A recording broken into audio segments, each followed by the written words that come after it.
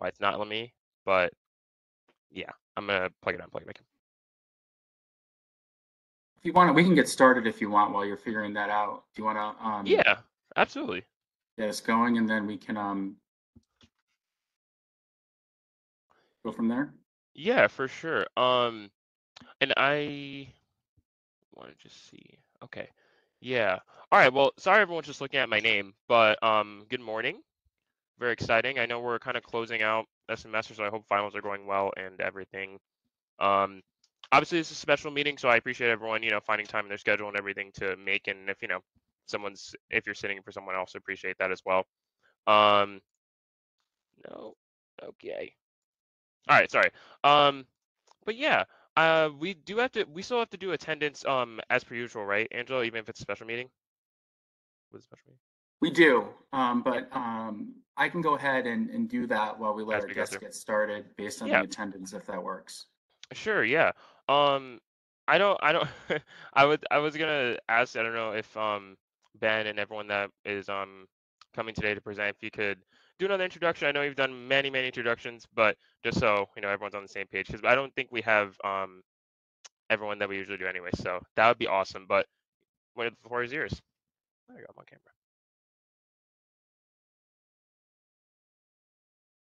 Thank you very much. I appreciate the opportunity to be with you. My name is Ben Barnes. I'm the Chief Financial Officer for the system.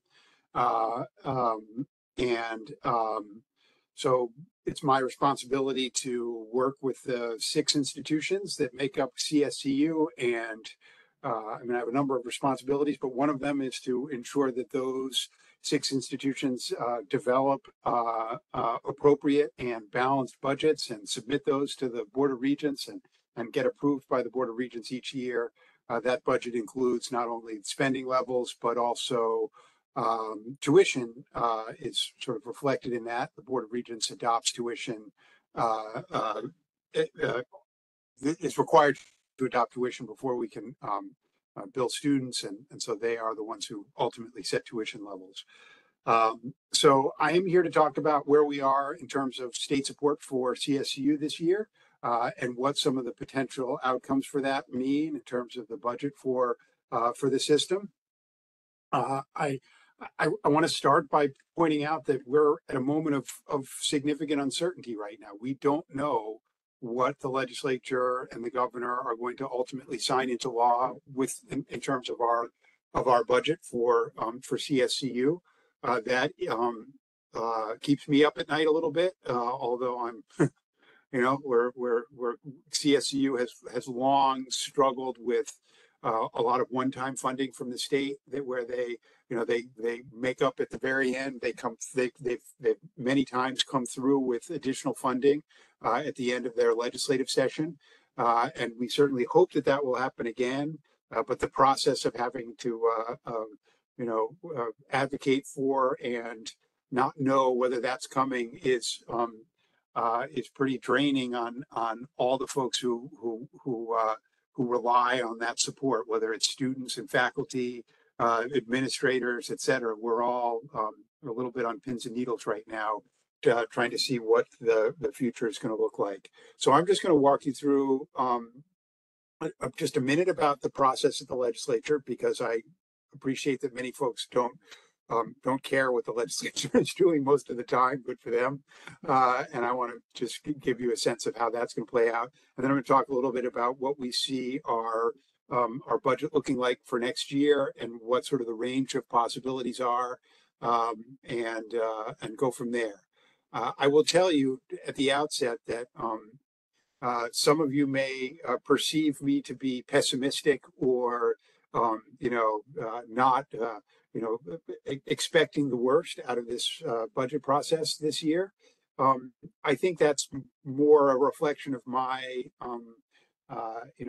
when I don't know the answer, when there's an uncertainty, my professional judgment is to prepare for the worst. And so we certainly are actively preparing for the worst. That doesn't mean that we're not also fighting for the best outcome and working very hard to see that that's not the case. And I really hope that whatever plans we make to deal with the worst case outcome, we're able to soften those considerably and not have to do those things. So I just encourage you, if you sense me being pessimistic, that's more that's just the way that I professionally deal with uncertainty, and not necessarily a sign that we should all that I have some special insight or inside information I'm not sharing. I don't. I wish I did have inside information and knew how it was all going to come out. So the legislative session ends on June 7th. Uh, but as a practical matter, typically at the end of each legislative session, there's a budget bill. Well, there are usually 3 or 4 bills. Sometimes they're all combined into one, operating budget bill, a capital budget bill, and then what are referred to as implementer bills. Sometimes one, sometimes they're split up, or sometimes they're all together. Sometimes all these things are lumped into one, 800-page monstrosity of a piece of legislation that includes the budget and the capital budget and a whole bunch of budget implementation. When I say implementer bill, that is the bill that makes all the adjustments to statute in order to comply with the budget. So, for instance, if the legislature decides to spend an extra, $1 million on a new program, the implementer bill will describe what that program is and add the requirements for that program. So they go hand in hand and are supposed to match one another, although there often are problems where they don't. So that's all coming together. Because of all that amount of legislation that needs to be put together, as a practical matter, the real decision making ends around Memorial Day.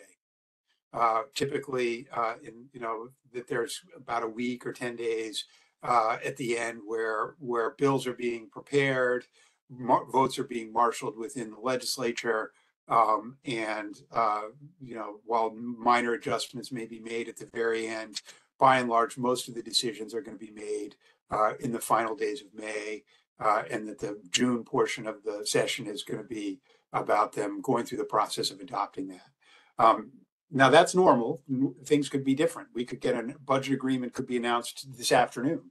I actually have heard rumors that that could happen. Although, the legislature, probably even more than a college campus, is a place where rumors are the coin of the realm. So there's a lot of idle speculation by people who don't have any real knowledge.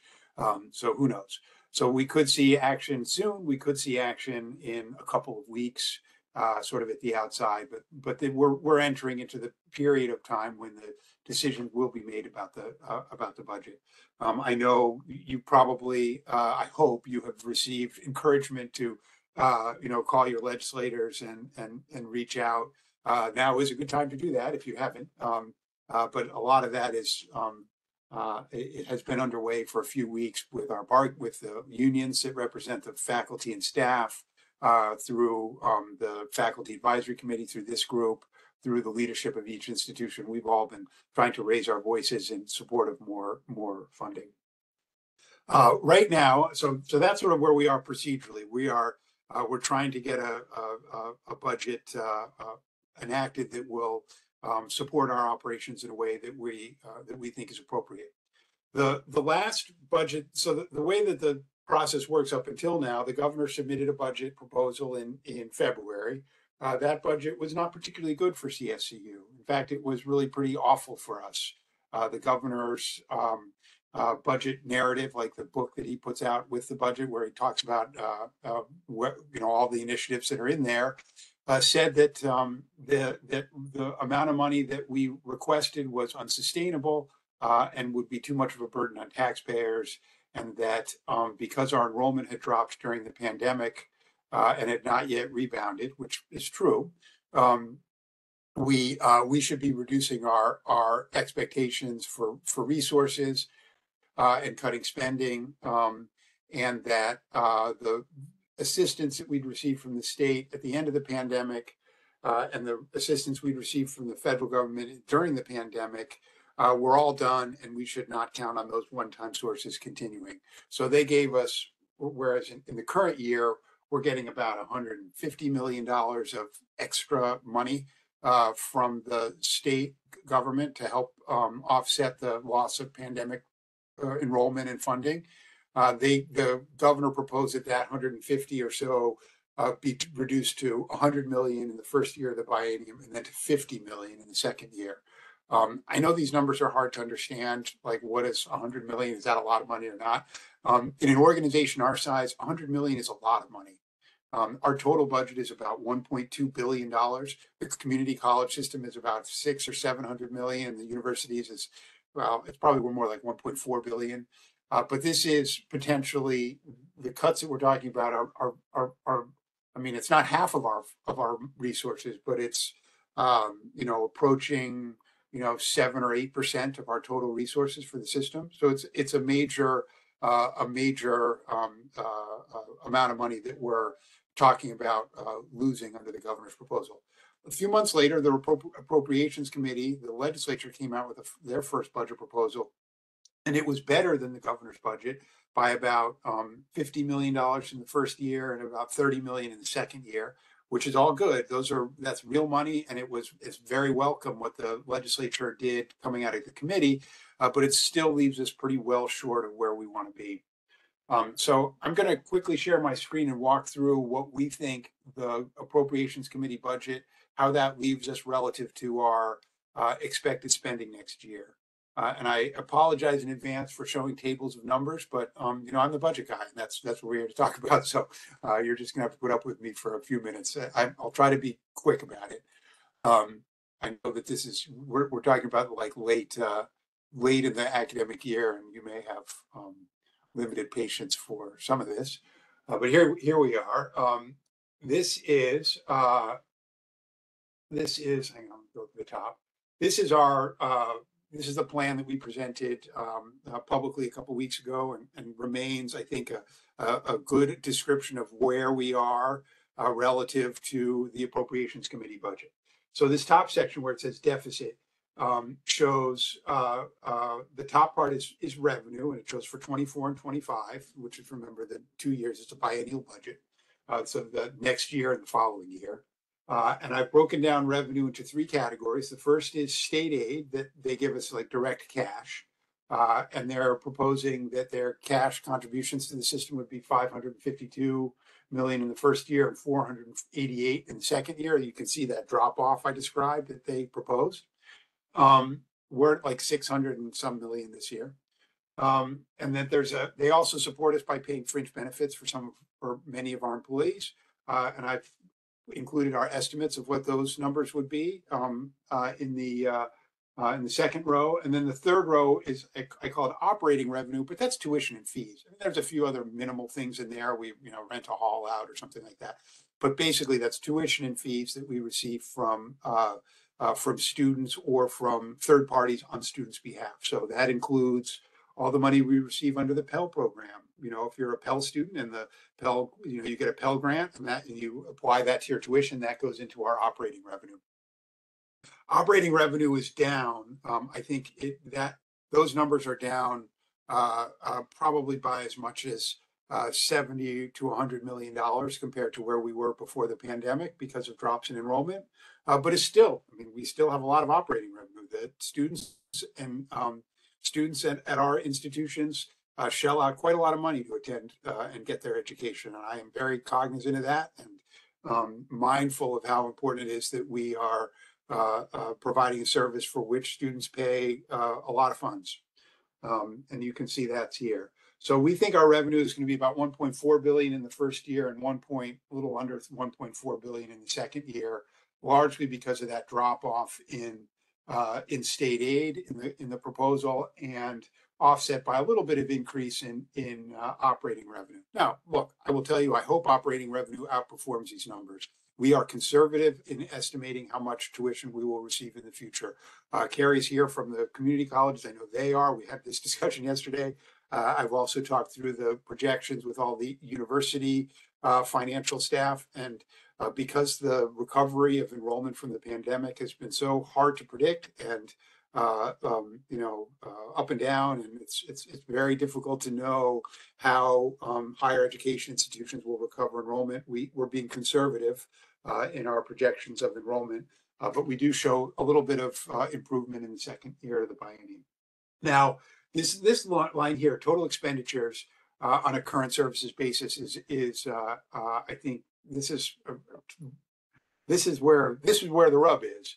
So we believe that in order for us to operate our 6 institutions in approximately the same manner that we do now, with a similar level of course offerings, not laying off any of our staff, continuing to provide student support services, advisement, counseling, athletics, academic programs, essentially as we are now, with normal adjustment that occurs every year, will cost us about $1.5 to $1,522 million in the first year, and about $1,586 million in the second year. The reason it goes up in the second year is because we've built in raises for our faculty and staff. We don't know that those will happen because we have contracts in place for fiscal 24. We don't have contracts in place for fiscal 25. We don't have wages. The contracts are there, but we still have to renegotiate wages for fiscal 25. But we've assumed that there will be raises offered that are, did you see there's a note there, Angelo, about teams? Sorry, it popped up on my screen.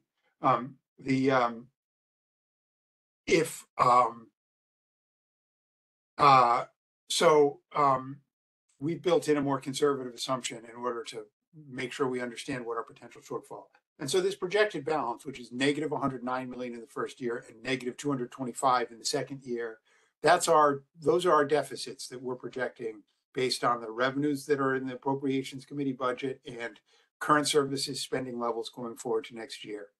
I present these numbers to you with humility. These are projections of the future, and we don't know.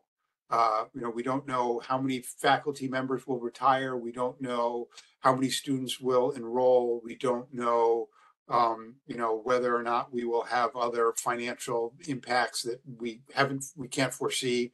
Impacts on our, boilers blow up and we need to replace them, or changes to our relationships with our vendors they will demand higher prices because of inflation. There's a lot that we don't know, but I will tell you that these projections, I think, are honestly developed with a significant amount of detailed work at each campus, reviewing rosters of employees and faculty, reviewing long-term enrollment trends, et cetera. So I have as much confidence as any prediction of the future can be in these numbers.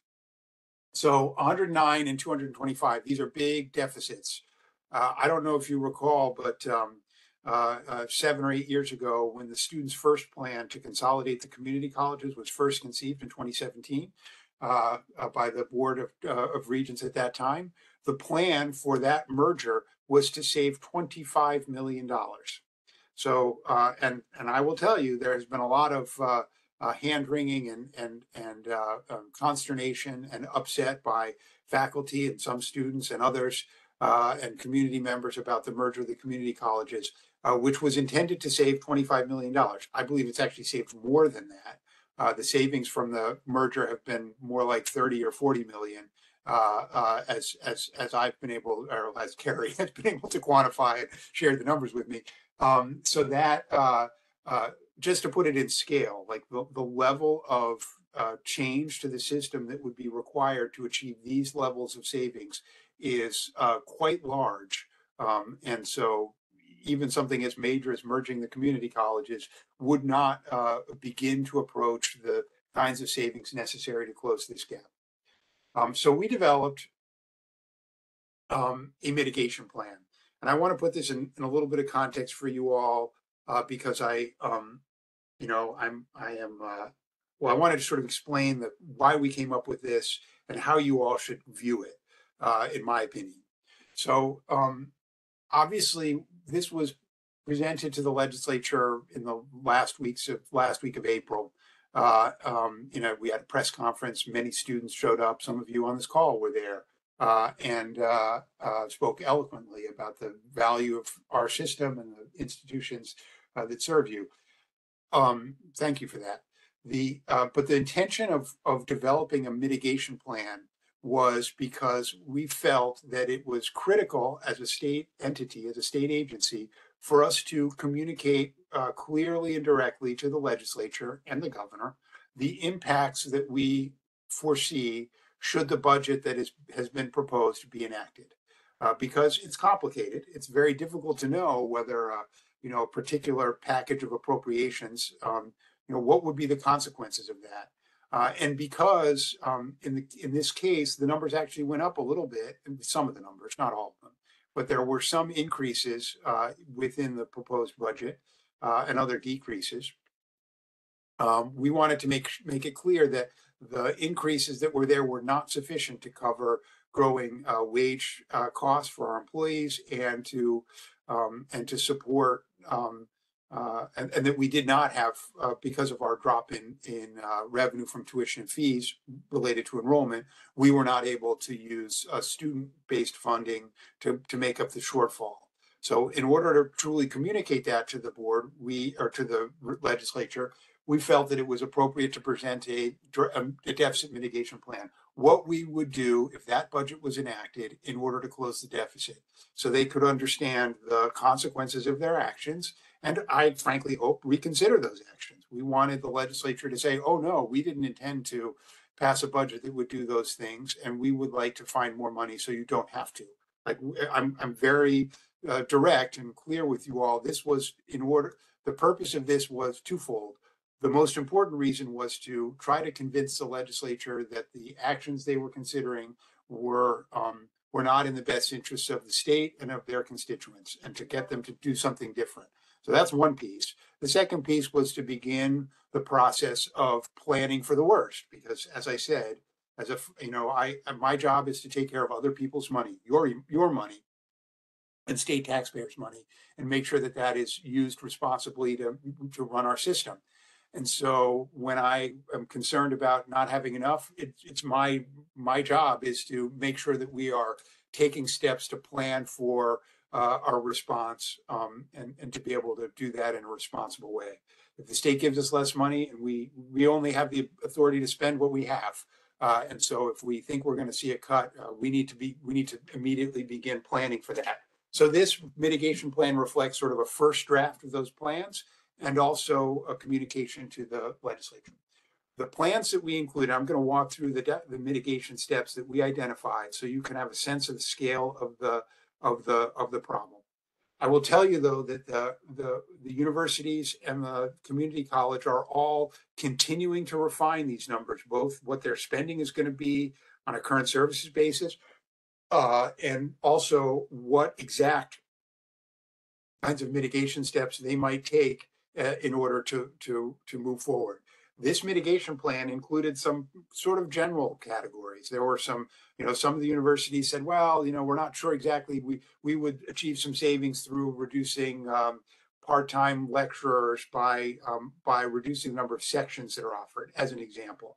But none of them had gone through the process of identifying which sections might be reduced or which academic departments might be impacted by those changes. That's a process that is beginning now and would certainly kick into gear over the summer if necessary.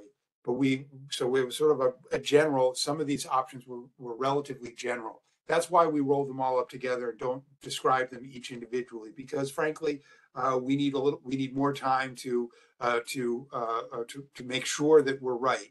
But I think in general, these are a fair reflection of the kinds of decisions we would need to make and that we are preparing to make if necessary. So first are revenue options. These are things we could do to generate more money.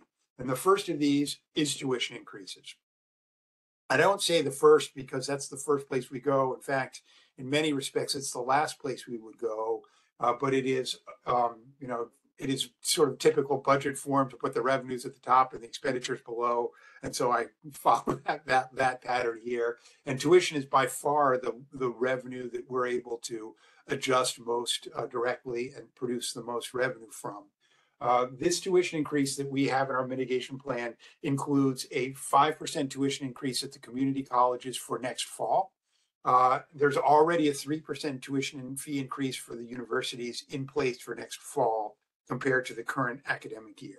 We would not propose changing that because of the time. It's too late in the registration cycle at the universities for us to be able to fairly impose additional tuition and fees. But the colleges, because they tend to have registration occurs much later, and the vast majority of students haven't paid for their tuition for the fall. At this point, we believe that we could still implement a tuition increase for the community colleges if necessary. The tuition increases at the community colleges don't generate a lot of money. They generate less than $1 million for each percent increase in tuition and fees. So you can see $3.9 million would be a 5% tuition increase at the community colleges. In the second year, we proposed, well, not proposed, we identified as a potential option, if necessary, that the entire system could increase tuition by 5%, which would generate about $31 million. There are also some enrollment initiatives that individual institutions suggested. These are things where they, new academic programs that some of the universities have, that they're working on, that they think they could push out into the marketplace, and that would generate new enrollment by offering a new graduate program or a new online program or something that they think would be attractive to new students and would drive some enrollment. We've included the projections for those in that second row. The other column, those are a couple things. One is interest rates are much higher. So we do actually have some cash that we invest in. We have a little bit of operating money that we keep in the bank. And so we get a little bit of interest from that. So that's one item that interest is improving. So we think we could gain a little interest income. It's negative in the second year because some of the program cuts that were proposed would result in reduced revenue. And so we've added that in as an offset there. You can see those revenue options are not very large. I mean, even a 5% tuition increase every year raises $30 million. That's a lot of money, but compared to a $100 million deficit, it's not a lot. I mean, it's not enough. Tuition increases would have to be, in order to solve a $100 million problem through tuition increases, you would have to raise tuition very, very profoundly in ways that I believe would impact your all's and your fellow students' ability to afford us and would depress enrollment, therefore undermining the whole value of trying to raise revenue through tuition increases. I have no idea whether a 5% tuition increase would dramatic. I should say this. I know that even a 5% tuition increase will reduce demand for would reduce enrollment. I don't know how many of you have had an opportunity yet to take Introduction to Microeconomics, a course that I took as an undergraduate, and then another version of it as a graduate student. And they were very clear in that class that when price goes up, demand goes down. And even in higher education, that is true. So we're very reluctant. I'm very interested in feedback from you about whether a 5% tuition increase is something that you would see as tolerable or not, and whether that is preferable to deeper cuts in the institutions. Those are difficult decisions that the Board of Regents is ultimately going to have to make, and I'm sure they would welcome contributions and ideas from you all about that. Expenditure options, things that we could do to cut spending. The first is eliminating unfilled vacancies. So it's essentially attrition. There are a lot of vacant positions that we have a lot of employees, 14,000 employees. So by not filling vacant positions that exist now and not filling vacant positions that occur during the year, we can save quite a bit of money. And this is an estimate of what we think that attrition could be. This wouldn't be a hard hiring freeze. There's some positions that we need to have. We need to have certain students facing service, people who serve students. We need to make sure that there are, somebody in the front of every classroom that we've scheduled, who's qualified and doing a good job teaching. So there are certain things we need to hire, and we would prioritize those. But there are, we think we could probably leave, we could achieve these savings through leaving positions vacant. We've also built in layoffs, which are extremely difficult to do in higher education. We have a unionized workforce. The layoffs are, in any circumstances, are disruptive to the organization, extremely disruptive to the individuals who are impacted by them, and by the people who are left in the organization. There are a lot of reasons why layoffs are an unattractive option, but they might be necessary. The reason that you see big savings in the second year, not the first, is because, again, our collective bargaining agreements require long notice, and also because the mission and the work that we do often requires long notice, that we have teach out requirements. We can't lay off faculty who have teaching loads that are necessary to be carried out. So it takes a fairly long time to adjust the expectations and schedules so that we could achieve those savings. In addition, we have savings from reducing part-time and adjunct staff. This is something that, essentially, I'm sure some of you have from time to time encountered a class that was initially scheduled but then was canceled because of low enrollment. That happens in any institution normally.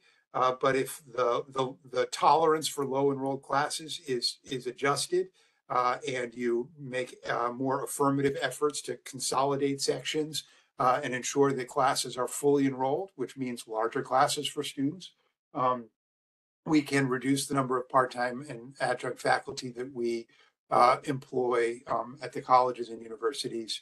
And the savings that we project are shown here, about $40 million a year. And then there are other reductions. These are specific programs that we would get out of, that we would stop doing, both academic programs and student support programs, things that we do that are a little outside of our mission, workforce training programs that are losing money, other specific items that we think are maybe a little outside of our core mission that we could stop doing. But I say that knowing that just because they're outside of our core mission doesn't mean that they're not important to members of our community. I'll put out there one of the things that's been, we've looked at the value of is campus daycare. We provide daycare on a number of our campuses. It's very expensive. We lose a lot of money on that, and yet to the students and faculty and staff who rely on that daycare, it's very critical, and it's part of the work that we do that we would love to continue to do because it's important to the state of Connecticut and it's important to our community. But is it as important as our instruction of students? No, that's our core mission. And so, elimination of that is an example of the kinds of other reductions that we had identified. All told, those changes that you see would reduce our deficit down to $7 and $20 million. Obviously, this is not a precise science, so that struck me as an appropriate deficit mitigation plan. I'm hoping that we will see improvement in the budget that is at least as big as those remaining deficits and hopefully much larger, and so that we don't have to carry out all these steps. If we did have to carry those out, and I'm just putting this out here because I want to be transparent about what we put on the table. If we did end up carrying out those plans, we estimated the number of layoffs of full-time and part-time faculty and staff that would need to happen in order to carry out those options listed above. It's about 650 cumulative full-time layoffs and about just under 3,000 part-time positions that would be eliminated. Faculty and staff. Now, remember, we have 14,000 employees. We have about 4,000 full-time employees and about 9,000 or 10,000 part-time employees in our system today. So we're very large, and so these numbers are, should be taken in context. But even in the context of 4,000 employees, to lay off 650 of them is 15%. And is a significant, would entail a significant disruption to our organization, and obviously disruption to the lives of the individuals who are impacted. And obviously they are doing work now to serve students. They're teaching classes. They're administering, student support services, back office functions that are necessary.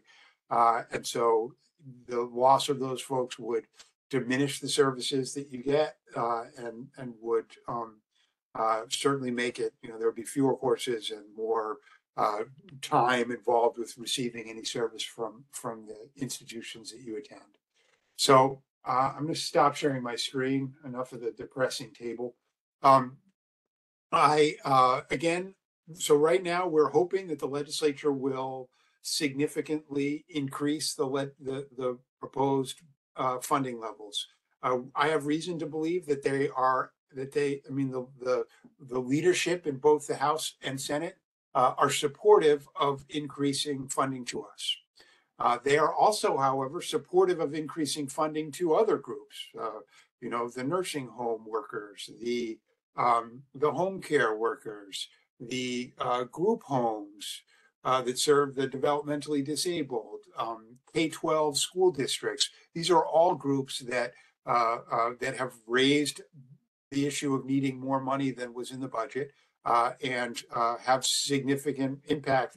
These are all big ticket items in the state budget, and we're not the only one out there. So I want to make it clear that it's not that their budget was perfect, except that it was $100 million short for CSCU. It was $100 million short for a lot of folks, and a lot of them are out there asking for the money, and we are too. I think we make a better case than some of them, and I think that we certainly are well regarded by the legislature, who understands the value of what we do for you, and they want to fix this. They may not be able to, because they need to. There are some. Anytime there's a budget act, it's, remember that "How does a bill become a law" little video. I'm sure, I hope some of you have seen it. I saw it years ago. The governor has to sign this thing at the end of the day. The legislature passes a bill, and then it goes to the governor's desk, and he has to sign it. Practically, what that means is that the legislature must negotiate the final budget with the governor, so that they all have agreement. I mean, they don't. They do not have supermajorities in both chambers. Well, they might be able to generate a supermajority, but in order to pass a budget without the governor, they need 60% of each chamber to vote for the budget, to have what they call a veto-proof majority. The Democratic caucuses, which are the majority in both chambers, I think are technically large enough to produce a supermajority in the Senate, but not likely in the House. And when you consider that the Democratic caucus includes a number of more centrist members in both chambers, who would be unlikely to override a governor's veto on a budget like this, it seems inevitable that the final product will be the outcome of negotiations between the governor and the legislature. Moreover, the legislature adopted early this session an extension of what they call the guardrails. And this is a series of legal provisions that restrict how much money the state can spend each year. There's a spending cap, there's an appropriations cap, there's something called a volatility cap. There's a whole series of provisions that either divert revenue into reserves or into paying for unfunded liabilities, or restrict the amount of money that the legislature can appropriate each year. There is a little bit of room left for them to appropriate, and that got a little bit better because revenues seem to be getting better. So they have a little bit of room under that cap, but not enough to meet all the needs of the budget. So they are either going to have to make decisions about which items get funded within the spending cap, or they're going to have to agree on some kind of strategy to work around the spending cap. There's a long history that I can attest to of the legislature finding ways to spend a little bit more than the rules normally would allow them to do. They can do that by, doing revenue diversions, where they set aside certain revenues and directly pay for certain activities. They can, well, I don't need to go into the technical details. There are a number of different approaches that they could take, but they would need to have agreement from the governor to do that. the governor has been reluctant to make, I mean, I have not heard him make any public statements that suggest he is willing to do any of those things, which is discouraging. On the other hand, one of my lessons that I've learned about politics over the years is that when people are compelled to do something that they don't really want to do because of political support, which is what we're hoping will happen with the governor on this particular question, that he will ultimately accept something that he doesn't really want to do because of the political pressure to do so. People seldom, they're opposed to something until they change their mind, and then they're in favor of it or whatever. You're not going to see too many hints about it. I think there will be a change, and he will accept something in negotiations, and we're not likely to see too much public softening in his language prior to that. So we're left sort of like the devout Catholics in St. Peter's Square waiting for the smoke to come out of the chimney to indicate that they've picked a new pope. It's one of my favorite images for the budget process. There are some people in the room, and all the rest of us are waiting outside, waiting for them to tell us what they've decided. Now we're sending messages in the room all the time and calling people and working with our legislative supporters to make sure that we get a good outcome. But ultimately, it's a negotiation happening by other people in a room that we're not in, and we'll find out how much happens here. A last thing I'll say is once we find out, which may be as late as June 7th, but maybe this afternoon or tomorrow, probably not this afternoon. They tend to not work too hard on beautiful Friday afternoons, but they might. You never know. I don't believe they're meeting today. I kind of keep track of when they're having negotiations. It's possible next week, or it's possible that a couple weeks down the road they'll announce something. At that point, we've been developing budgets based on this appropriations committee budget, and we will have to sort of make adjustments one way or the other based on what gets finally adopted. And then we will bring that to the Board of Regents during the June process. So there's a finance committee meeting in June 21st. There's a full board meeting on June 29th, I believe, that will, or maybe the 28th, I can't remember, that will, where we will, the board must enact a spending plan for next year. We don't have the authority to spend money unless the board gives us that authority after June 30th. So we will certainly do that. We may, depending on what happens with the budget, that process may be easier or more difficult. We may end up not fully resolving all of the deficit in June. We may have to go back for budget revisions as we continue to work, especially if they're deep cuts. It may take us a little bit more time to work out exactly how to implement those cuts. And so we may end up having to go back to the board again later in the summer to get them to make adjustments. The one thing I will say is that if the cuts are significant and it's necessary to raise tuition at the community colleges, I think we would do that in June, just because we need to be able to establish those rates so we can, set up financial aid packages for students and, bill the payers, whether it's the PACT program or the, individual students and their families or Pell or what have you. So we would need to establish tuition rates in June. Right now, we have the authority to go forward with no increases, but we might have to take that action in June if there are deep cuts. I'm not, it's quite possible that the legislature, if they give us a lot of money, will require us either formally or informally, which we would honor, not to raise tuition. The legislature is very much on your side, I think, on the issue of tuition increases and don't want to see us raise tuition. On the other hand, we've been paying, the state gave us a large raise, well, not that large, but over time they accumulate and become large numbers. We've been paying raises for the last couple of years, and we'll have to pay raises to all of our employees on July 1. Those raises cost us about $30 million. And so far, the state has been paying for about half of that, and not the entire cost of those raises. So even just to pay that, we will need to, the, it's very difficult for us to continue to pay our staff without raising tuition every year, under this current system that the state supports us under.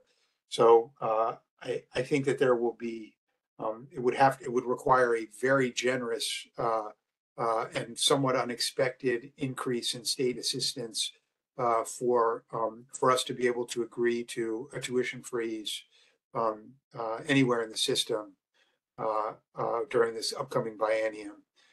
But it's not out of the question, and we certainly have given the information to the legislature that you see here, and even a little bit more detail, so they know what they would need to give us if they really want us to hold tuition flat. So we're hoping for the best.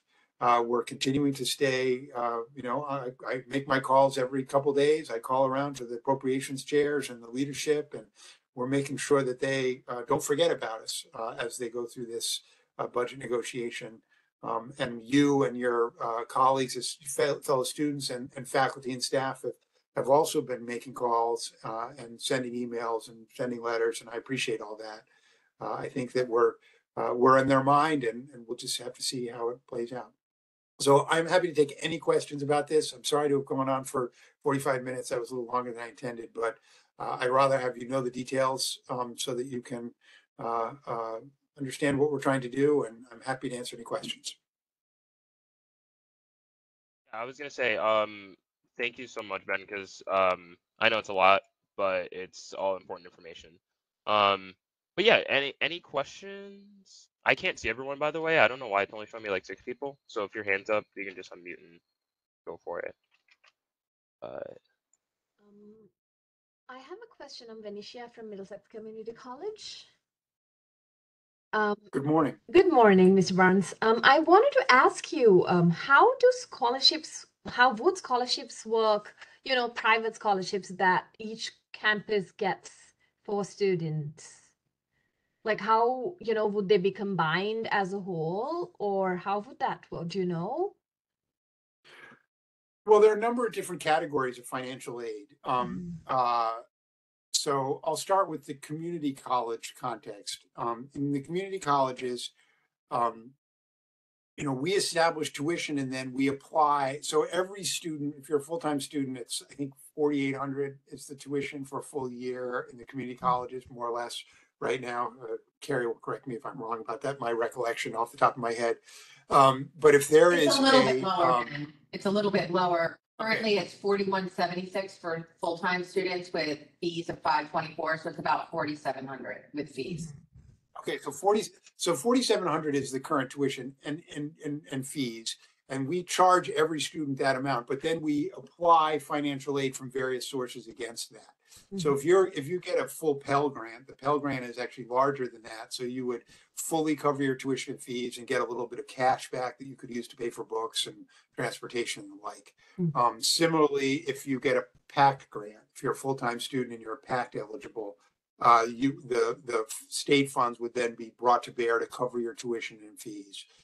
If you've gotten a private scholarship from the local civic organization or your family's employer, I mean there are a number of private groups that provide scholarships. Those would be applied. Obviously if tuition is higher, it would be the relative value of that financial aid might be reduced, but you would still get those funds. We also have something called institutional aid, which I think may be what you were referring to. So we have a policy at the Board of Regents that a minimum of 15% of every tuition dollar that we raise is set aside for what we call institutional aid, and that is packaged typically based on financial need and given to students to help them afford school. So all those sources of financial aid would continue to be in place, but in some cases, because as the tuition increases, for instance, if you're a Pell student right now, you would get back, I think it's about $1,000 because the Pell Grant is about $1,000 higher than our tuition and fees. So you would get that money back to cover other costs of attendance. If the tuition and fees go up, the amount of money you get back will be lower. Similarly with the PACT program, well, with PACT, it's actually based on full tuition. So PACT would be, it wouldn't really make any difference. Again, all of these things, the higher the tuition and fees, the more likely that you would have some out-of-pocket costs, or those out-of-pocket costs that you have would grow. At the universities, there's much more out-of-pocket costs. Most students at the universities end up paying more, either through loans or, money that you've earned or money that your family's able to contribute. So as tuition rises, typically the out-of-pocket costs are going to go up in a commensurate way. So if you have a package from Southern that provides you where you end up having to pay or borrow $8,000 a year for tuition and fees, that number would probably rise because the increases in overall tuition and fees would not be offset fully by increases in financial aid because some of those financial aid sources are fixed. Yeah, thank you.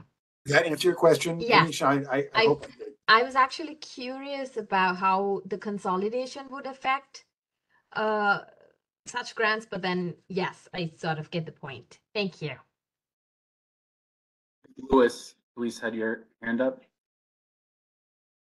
Yeah. Hey everyone.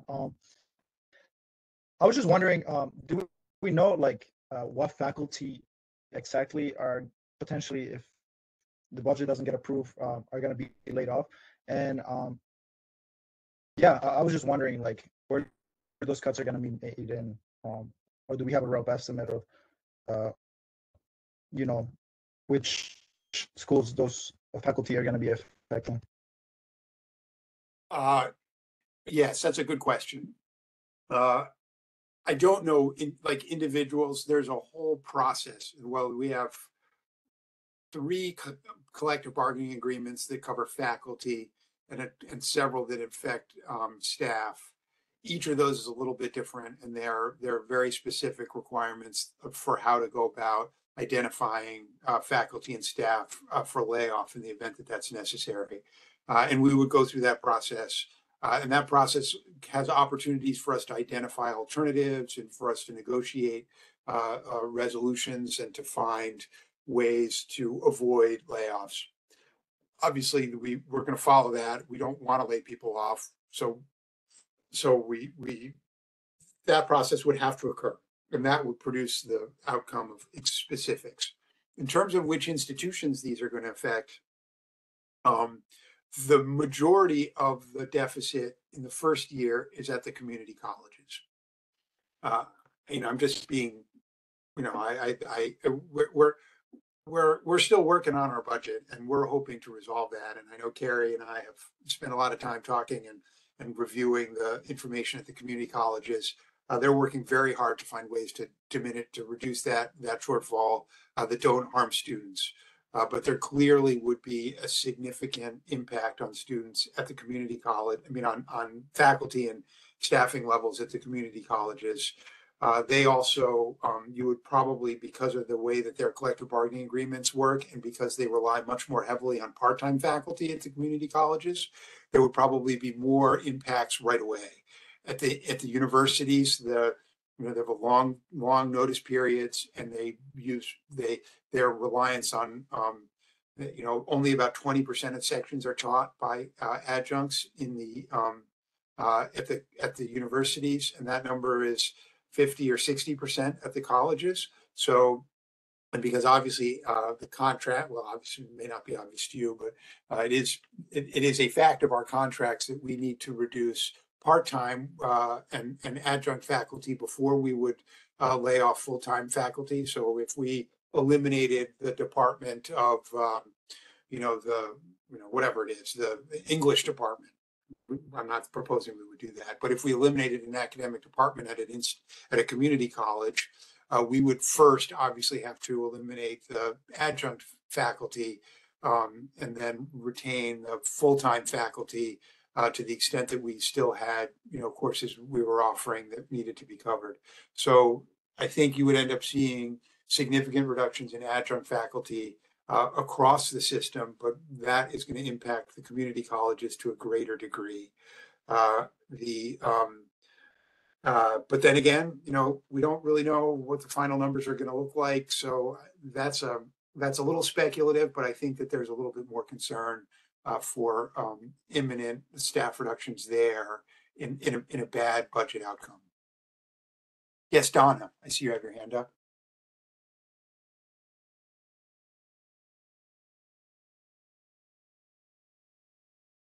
Donna, you're still muted.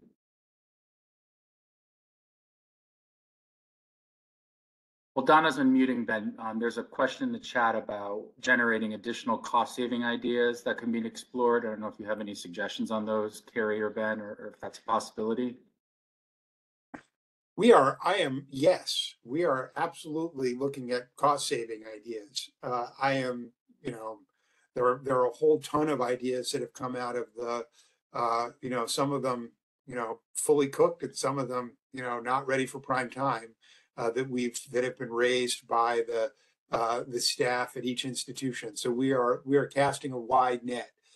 If you have particulars, the idea that came up in the chat of having staff work from home 2 or 3 days of work a week during the summer, that actually I had that discussion with my facilities director 2 days ago about we did an evaluation of what if we closed the community college campuses on Fridays. Many of the community colleges do significantly reduce hours during the summer when they're between sessions and when there's limited use of the buildings. And there's been talk about expanding that, and there are real savings to be achieved. Hundreds of thousands of dollars in savings from not air conditioning the buildings and from reducing security guards and some other things. It's not as large as we would, it's not large enough to solve the problem, but it is a real contributor. I'm a little hesitant, when we're trying to also grow enrollment and trying to serve students as well as we can. There are downsides to that. Being open and convenient and having hours that work with your schedules, that's important to us. And so we'd have to balance the potential impact of that. So for instance, only having the community college campuses be open 3 days a week during the fall and spring semesters would be pretty awful in terms of our ability to serve students. And I don't think it would be worth it. But during the summer, I think that makes a big, that's a very valid suggestion. And we've looked at a whole bunch of other things, changing how we, procure different goods and services that we need, changing how we do scheduling. There are a lot of ideas out there that are being, raised and then evaluated by the staff at all the institutions in the system. So now I'm going to turn to Donna's question. Thank you for putting it in the chat. I'm sorry about your tech issues. Is Charter Oak grouped with universities or grouped with community colleges if 5% tuition increase is implemented in June? The Charter Oak, I think, Charter Oak has not increased tuition so far, so their tuition remains flat. We have not taken any action. I believe that Charter Oak is evaluating whether they could increase tuition for the fall. Charter Oak is, because it's in an online institution that is in very direct competition with, I'm not even going to say the names. I don't want you guys looking them up and thinking about it. We all know it's, Southern New Hampshire and Phoenix and Arizona State. There are a bunch of big Western Governors. There are a bunch of big national and regional online institutions which are direct competition. And so because of that, we are very mindful that we cannot if we're $500 more expensive than Southern New Hampshire, we will lose tuition because of that. I mean those are fully accredited, good institutions with offerings that are not unlike the offerings that we provide at Charter Oak, and we're in competition with them. We think we provide a better product. We think our faculty is excellent, and we think our services and student support services, and the fact that we're here in the state adds real value to people. But that's not we don't. We know that there's a lot of price sensitivity in the online education market. So I think that Charter Oak might prefer not to raise tuition and to seek to make up additional revenue through enrollment initiatives. And they're currently evaluating that.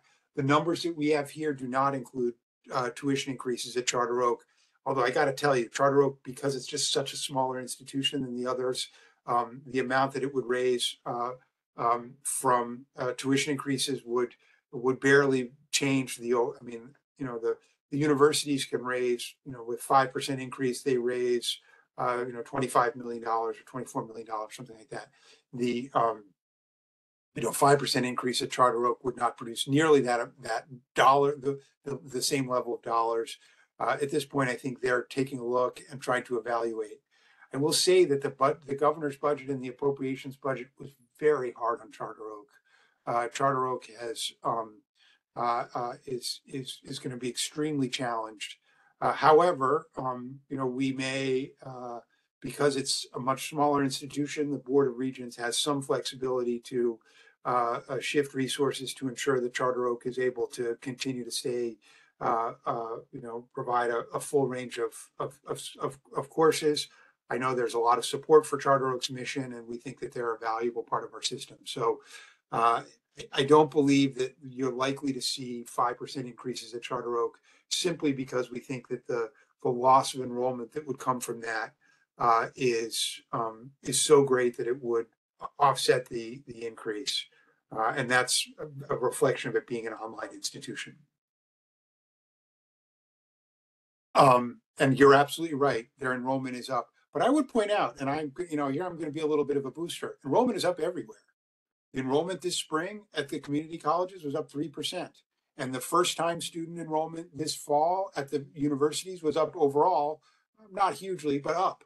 And especially up at Central and Southern, which are, our biggest institutions and the ones that have, the ones that were, I think, suffered some of the biggest drops just because of their size. So we have seen, there is positive signs in enrollment. The pandemic has significantly ended, and a lot of students are, coming back to their higher education. So we, that's the direction we want to be moving. We want to be moving in ways to keep prices, keep our institutions affordable, keep our offerings strong, and grow enrollment. That's the best outcome for the system, and the approach we want to take toward solving our financial problems over a period of time. Anybody else? Any other questions?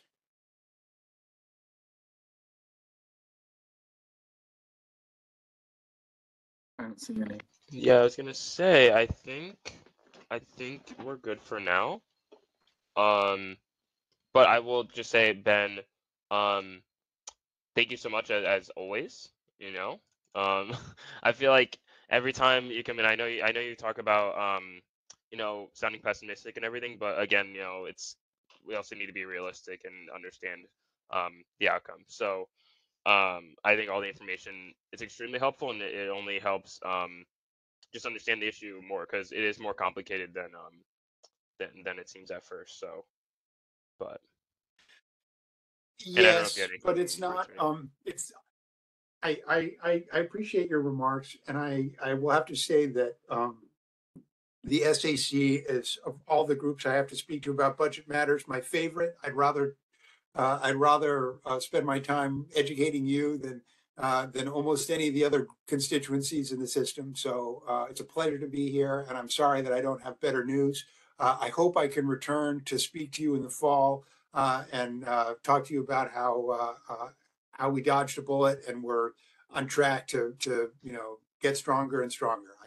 That's my fervent hope, and you should be confident that the entire board and leadership of the system is doing everything in our power to make that happen. So thank you very much, and I hope you enjoy this beautiful summer weather for this afternoon. Yeah, you as well, Ben, and thank you for the words. We really appreciate it. Okay, take care. Yeah, Bye-bye. have a good one. And I don't know if there were any concerns, questions about anything we discussed as well. So I just want to make sure give space for that. And I know also Angela put in the chat, but I just also want to say if you do have like a final or anything that any other obligation, because I know it's the last week. For a lot of people, don't feel forced to stay. Venetia, I think you had a question. Hi, Alex. Hi. Just a question. So I know a lot of people are getting together and walking to the Capitol on the 17th. I don't know if I'm not supposed to speak to everyone about it or not, but everyone's welcome, I suppose. Just to, represent, what we were just talking about the budget cuts and everything to sort of inform the governor and everyone else who's making decisions. So I guess I'm sure all of the community colleges and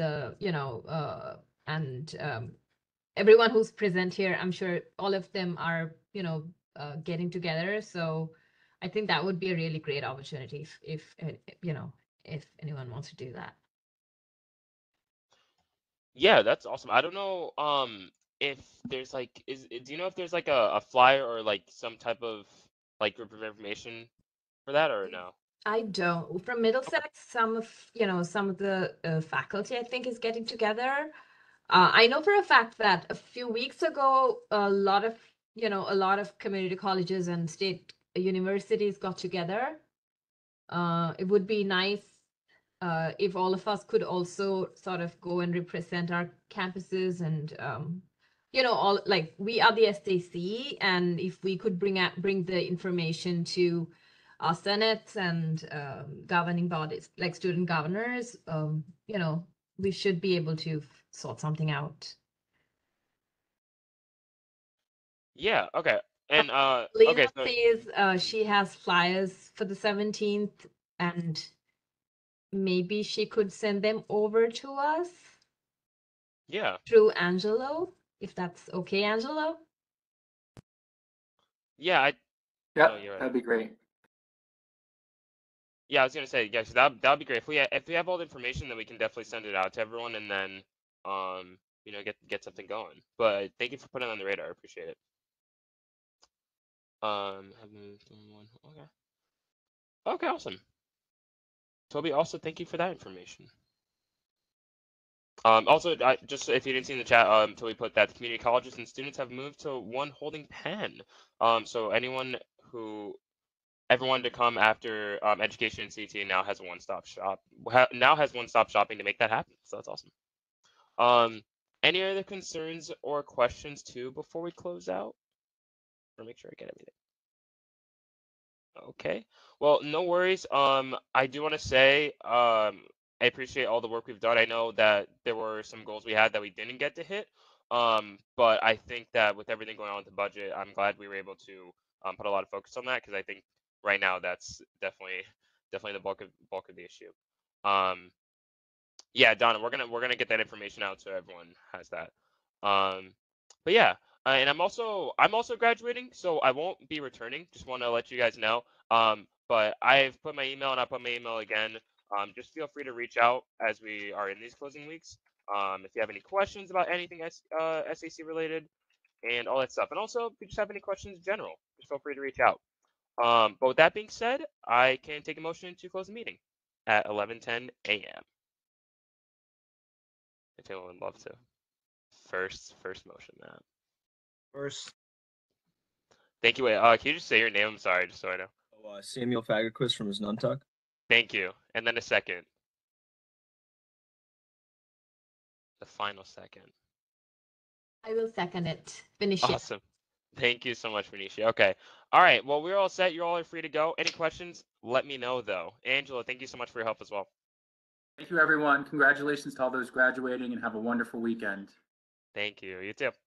Bye-bye. Live, Thanks. your live stream is stopped and the recording has stopped as well.